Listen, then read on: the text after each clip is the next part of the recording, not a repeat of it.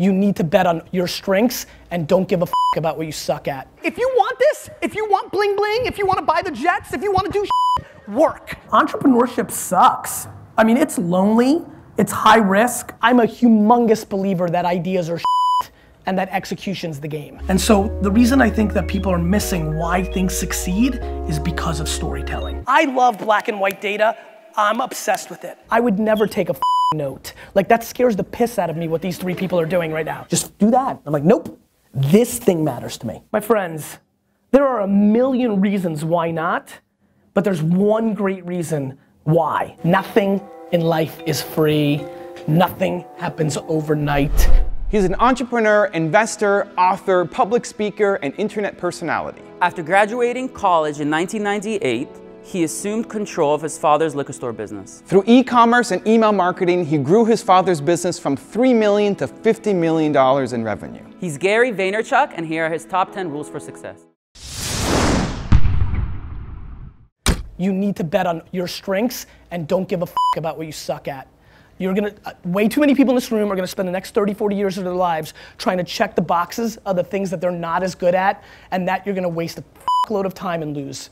I highly recommend auditing yourself, or if you have no empathy or EQ or self-awareness, then find somebody in your family or friendship that does, and let them tell you who you are. And once you believe that, either for yourself or someone else told you, go directly, all chips, all into that, because that is the only possible way, in my opinion, watching from the outside, that is, let me rephrase, that is a very highly likely way of over-indexing, because the truth is, if you want to be an anomaly, you've got to act like one.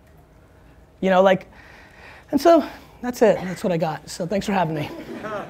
How do you get money to do what you love? You don't, right? I lost a load of money when I started doing what I loved. What you do is you position yourself to succeed. So for example, if you're doing something else and you want to do this thing you love, you do it after hours. You work 9 to 6, you get home, you kiss the dog, and you go to town. Right? I mean, you start building your equity and your brand and whatever you're trying to accomplish after hours. Everybody has time. Stop watching Lost. That's a good overheard, right? That was a good overheard. So, you know what I mean? I mean, if you want this, if you want bling bling, if you want to buy the jets, if you want to do work, that's how you get it. And my question is, I'm an entrepreneur, it's very great, but not all days are great in a company. So what are your tips and tricks for, you know, tough days? I think there's massive confusion around entrepreneurship. Entrepreneurship sucks. I mean, it's lonely, it's high risk. I mean, I can't live without it, but it's like a bad boyfriend, right? Or girlfriend, right? There's a ton of bad days being an entrepreneur. Not to mention 98% of entrepreneurial ventures are gonna fail. So there's gonna be a really bad day in your future. You know, hopefully not for you, or any of you.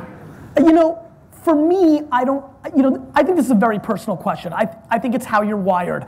I'm so all in entrepreneur, I prefer the pain. I think one of the reasons I love the Jets so much is because they bring me so much pain. You know, I love the climb. To me, the setback is exciting. I love when something goes wrong. It's where I shine the most. But that's not for everybody, right? I mean, it can be very difficult. And when you start affecting your life and your loved ones and all the other things, it can get real nasty. To me, the way I handle things, even in the few rare days when I really struggle, I take a real step back and make pretend that somebody called me and told me that my mother or daughter were killed. And I know that's very dark, and I apologize, but it's really what I do. I literally am able to, at my deepest, most struggling moment within business, take a step back and remind myself that I could make $1 trillion tomorrow on Bitcoin, and if something bad happened to the people I love the most, that it would mean nothing. And it very consistently rewires me very quickly. I just put business in perspective. At the end of the day, you know, it's money. For me, it's not really money, it's my legacy, so I get hurt by it a little bit more.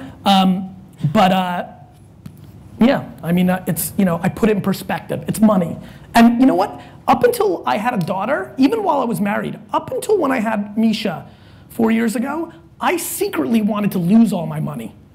I had this weird, twisted, dark fantasy of losing everything just to rise again like a phoenix and remind you. My assistant's got a great thing now in this. Once in every 4 months, somebody sends an email saying, I've got a huge startup that I want you to invest in, but you've got to sign this NDA, right? Which literally every time gets an email back that says, F you, right? And the reason is, I'm a humongous believer that ideas are shit and that execution's the game, right? We've all got ideas. Everybody's got ideas. Do you mean ideas we all have here? We could probably sit here for the next 2 hours, draw them all out, record them, and predict the next 78 great startups over the next 9 years. And so I think the thing that is another theme in entrepreneurship is there is way too much fodder brought to the idea. Uber was Magic Cab 3 years earlier. Uber is not an idea. Uber existed. It's called Magic Cab. But the guys that executed it sucked. So they lost. So I think, you know, if there's any level of romance left in this room about your idea, I'd like to suffocate it. Because I think the actual situation is what you actually do with it. You know, the reason I feel storytelling is the most underrated skill in business is because it doesn't get talked about a whole lot. And I don't think that people realize it's happening when it's happening. And most of all, I don't think that many people are really good at it. So like when I watch a Steve Jobs keynote about a new product, I don't care about the new tech. I don't care about the iPad or the iPhone. I cared about the way he was presenting it. You know, when I see David Blaine, this is a magician. If you ever pay attention to what he's doing, he's storytelling you the whole way, and then it's the big kick. So if you understand what the consumer wants, then you backtrack and you tell the story to get them emotionally there, that's how things sell. That's marketing. There's a very big difference between marketing and sales. And so the reason I think that people are missing why things succeed is because of storytelling. And I think it's overlooked. I think people look at the X's and O's and the black and the white, but I think storytelling, when done right, takes a product that should have sold $100 million worth of stuff, and it sells $1 billion worth of stuff. In 2001, it snowed in New Jersey on December 23rd, which was one of the busiest days of the year.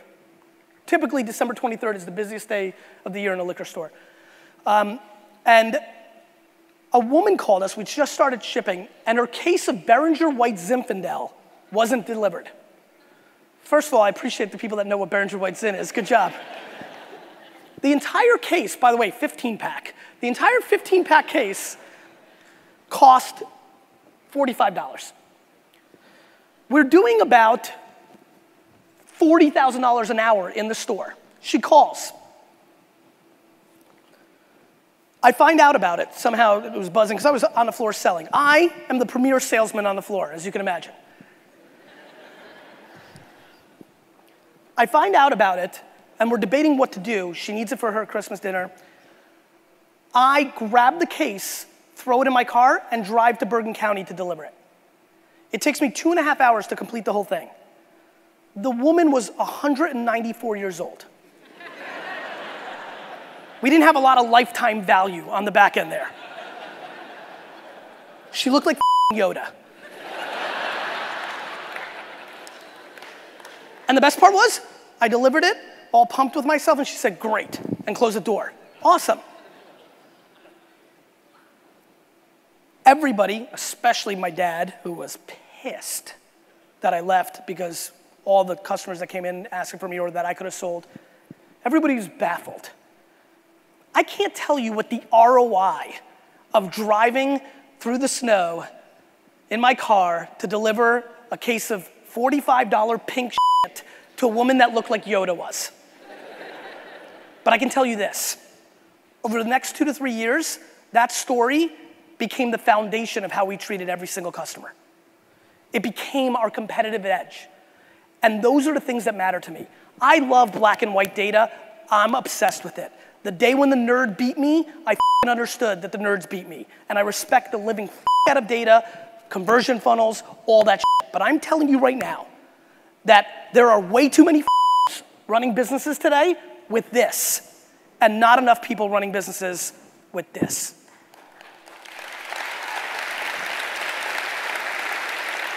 And again, I swear on my life, I am not Mother Teresa, and I far from run my business just on this. But I'm telling you right now, the reason I amassed my following, the reason why I continue to retain it, is because my percentage of this far outweighs every in this room. I mean it. That's how I feel, and that's how I try to roll every day. And I promise you, if you are able to figure out how to afford the allocation of this in your business more, your long-term value will be dramatically higher. Your long-term business success will be dramatically higher. Your grandparents, your great-grandparents built businesses based on this. It's how we built the whole thing. We got really lean and mean when we went to the suburbs and big box stores, and all we cared about was dollars, and it's great. And the data matters, and continue to use it, and use this tool and understand it. But I'm asking you one final thing. When you go home, if this talk meant anything, and by the way, I fundamentally believe only 3 of you are gonna act on this talk. I do. Because what I talk about is ridiculously hard and massively frustrating and takes forever. You know, like everything that's good in life. If you do anything because of this keynote, there's only one thing I ask you to do. Because as zenny as I got, I'm a practical. Here's what I want from you. When you go home, look yourself in the mirror and audit everything you and your business do. I promise you that if you audit from top to bottom of expenses and effort and time and energy and payroll and all that shit, if you audit all of it, even the best of us, even the InBevs, which is the company that bought Budweiser, they built their whole business on like printing on both sides of the paper and all that horse shit. Even the most efficient ones of us are doing 20% dumb shit. If you take that 8%, that 13%, that 16% of dumb shit that you're doing, paying that person that's not bringing any cultural value to your business, having that contract that you've just been in and you just renew because you're busy as fuck, whatever the fuck you're doing, if you take any piece of that percentage and you apply it to giving a fuck about your customer, it will be better for your business going forward, because for the first time since we all lived in small towns where your reputation was the complete backbone of how you did business, for the first time, because technology is bringing us back together in a small town, for the first time, being good and caring and following up matters. It matters. How about doing something random act of kindness for a current customer, not the ones that unsubscribed or left? You know how you always do nice shit when they're going? How about while you've got them? Reallocate your thought process, I'm telling you, because the tools that is the umbrella of this event are getting so good, so good. You know what that means? All that shit's about to become a commodity. Emotional EQ is going to dominate business over the next decade, and I implore you to start paying attention. And oh, by the way, I'll leave you with this. You know what the best part is? It feels good. Thank you.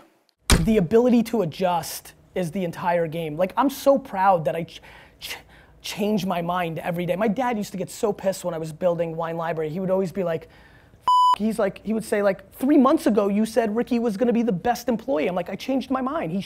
Fire him. Or he's like, you said sparkling wine was important, now you just eliminated it from the key spot. I'm like, I changed my mind. Like, my ability to only be comfortable in massive chaos has been my biggest asset as an entrepreneur. Like, I would never take a note. Like, that scares the piss out of me what these 3 people are doing right now, right? And so, now, that may work for them, and I'm not, like, back to the opening statement, like, you need to do you. Like, plenty of people that make a load more money than me and have won bigger take notes. The key is way too many people are doing, like, here's a good one. You know what really pissed me the off? I'm completely driven by like happiness, and like I'm crippled by like chaos. Like, you know, VaynerMedia, which is now 500 people, update your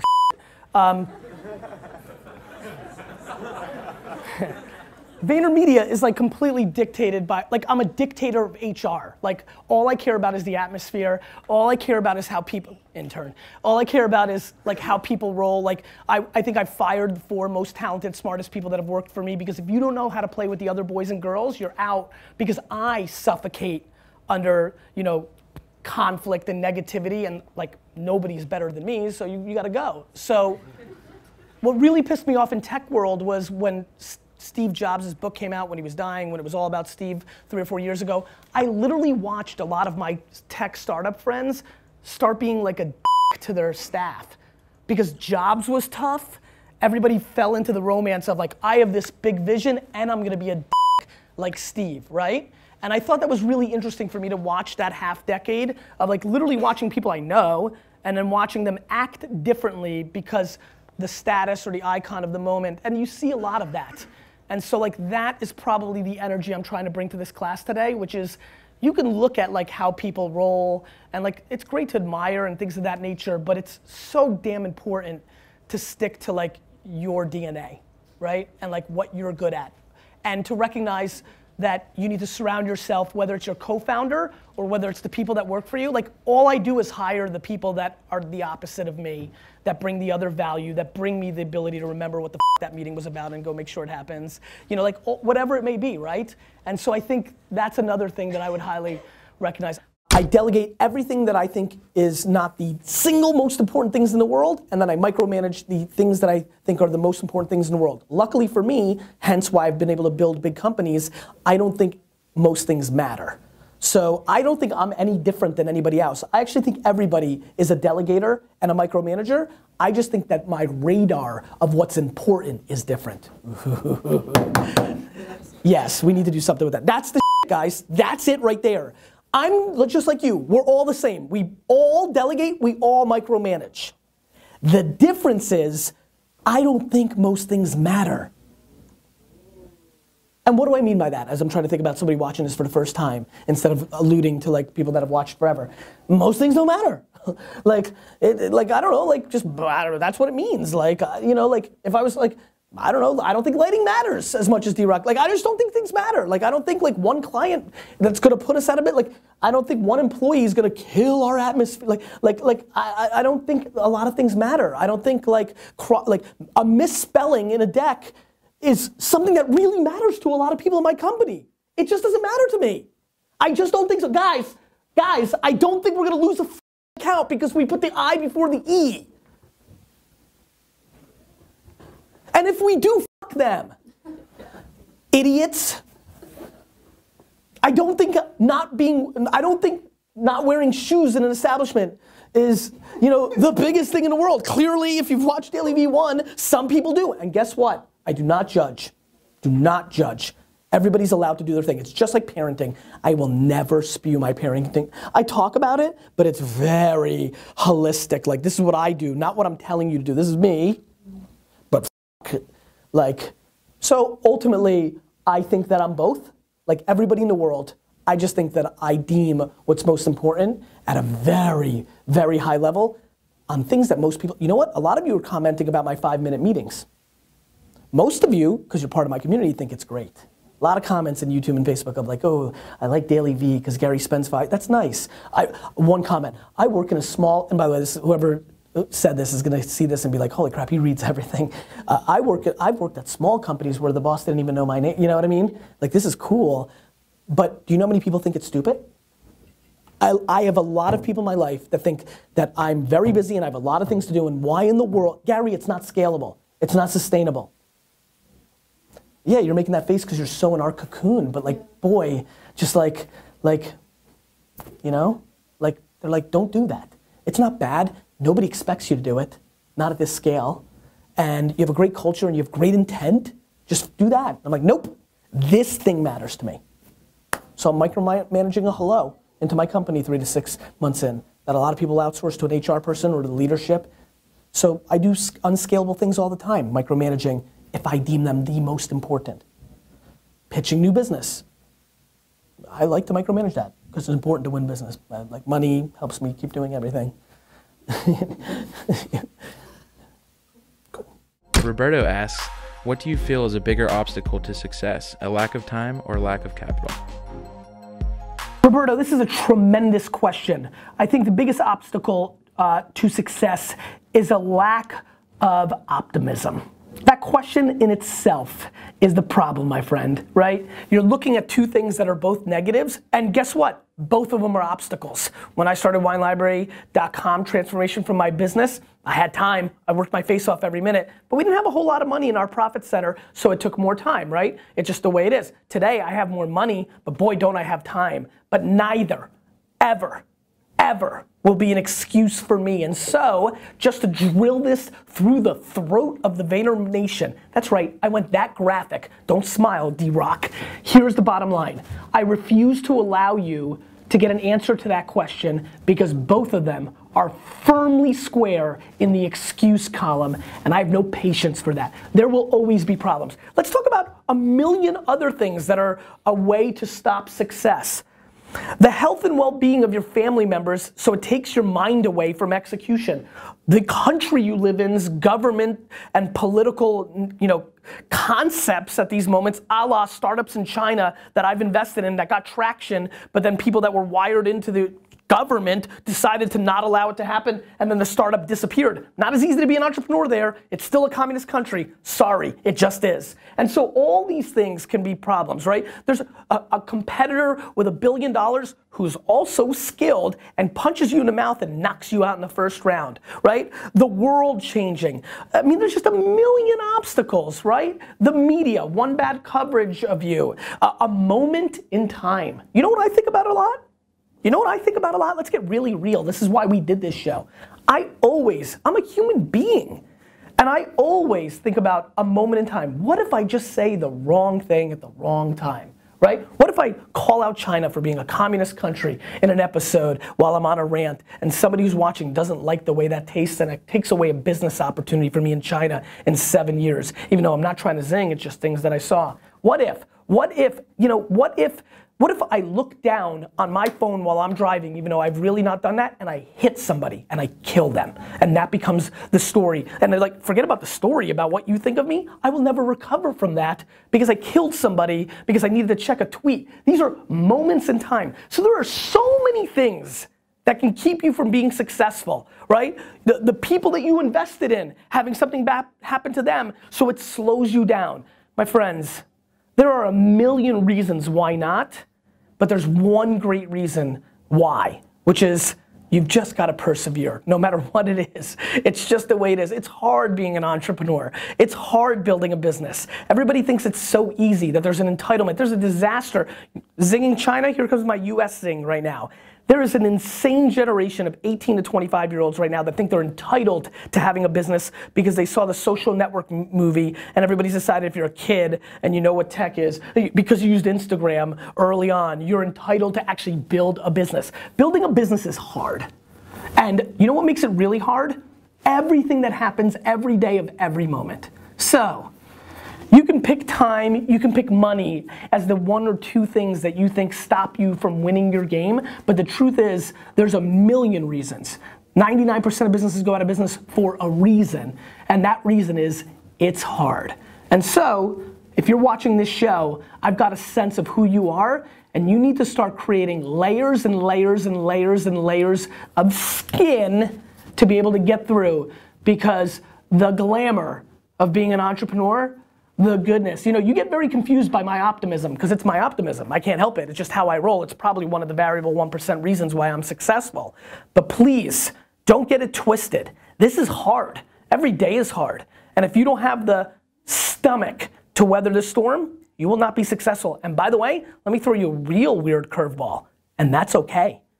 People have to look themselves in the mirror and understand if they're a number 2, 3, 4, 5, 6, 7 in an organization that has differences of being a number 1, but maybe that's where your skill set sits. Maybe that's how you make your fortunes and happiness and all the things that you're looking for. And so that question got me going a little bit, Steve, because it's under the context of excuses, and I will never make an excuse. Everything that's a problem with me, everything I don't achieve, everything that's a problem at VaynerMedia, and everything is my fault. And I succumb to that, and I respect that, and I actually think that's the way it should be. And so, no excuses, my friends. Nothing in life is free. Nothing happens overnight. It all takes tons and tons of work and tons of talent and tons of serendipity. But my friends, luck, serendipity, there's a forced culture within that. You don't just sit in your room hoping and then something lucky happens. Nobody just knocks on your house's door and says, congratulations, you've been awarded this. Luck comes from being in the right spot. I've been really lucky because I bleed out of my eyes every day of my life and work my face off. You get really lucky when you have that 11:30 p.m. meeting where the lucky thing happened. Pretty cool, since all you were sleeping. I was pretty lucky, weird, that I scheduled that meeting because I did a ton of things for 30 years that allowed me to even have that meeting in the first place, that gave me the leverage to have that lucky thing to happen. There's no overnight successes, period. They don't exist. Show me. Leave a comment on YouTube, leave the name, explain to me, tell me, show me, let me know. Show me the overnight success, because I'll show you justifying in your brain something that is just not true. Period. Thank you so much for watching. We made this video because Cameron Blackwell asked us to. If you have another entrepreneur you want us to profile, leave it in the comments below. We'd also love to know which of Gary Vaynerchuk's top 10 rules meant the most to you, what you're gonna take home from this video. Leave it in the comments and we'll join in the discussion. Thank you so much for watching. Continue to believe, and we'll see you soon.